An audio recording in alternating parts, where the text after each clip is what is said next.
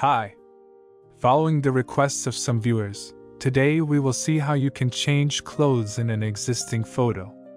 In this workflow, which of course you will find in the description of the video, you can use an existing image as a reference and with the help of the IP adapter and transfer its style.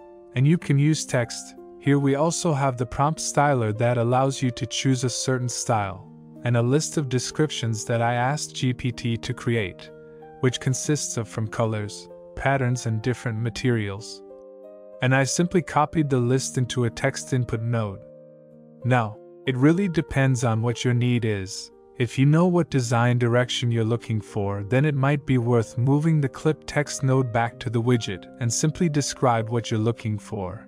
And maybe also use an IP adapter if you have a picture for reference.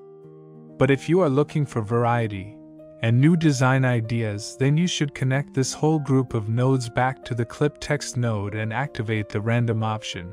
Here in Show Text you can see the final text sent to the clip text node.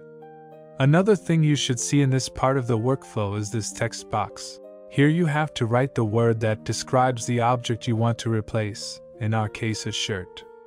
As we saw in the previous videos, we use text find and replace to build the final prompt. But no less important, this word also defines for segment anything node which object to look for in the image and create a mask for it.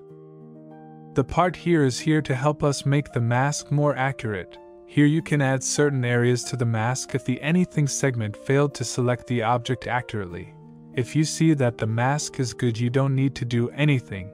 In cases where there are holes in the mask, you can open the mask editor and simply draw where there are holes.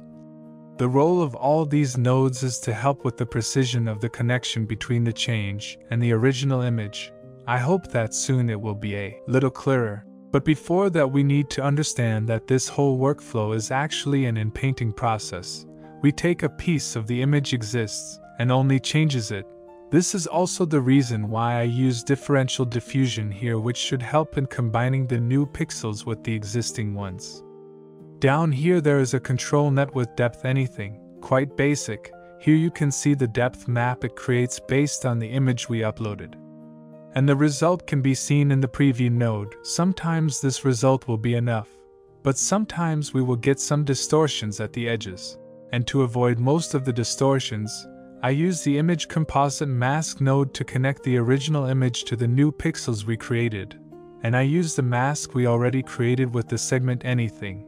And this is another reason for having these nodes here, so that we can refine the mask we create, both for the final connection and for the inpainting stage.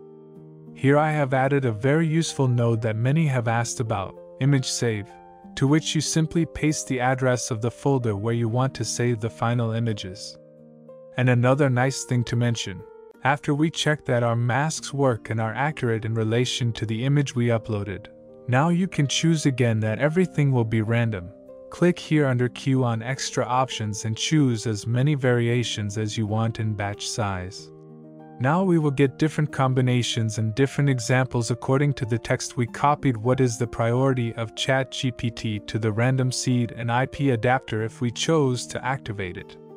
So I hope you learned, and we'll meet in the next lessons. You are of course welcome to subscribe to the channel, ask questions, and like if you liked it, and most importantly, have fun. Bye.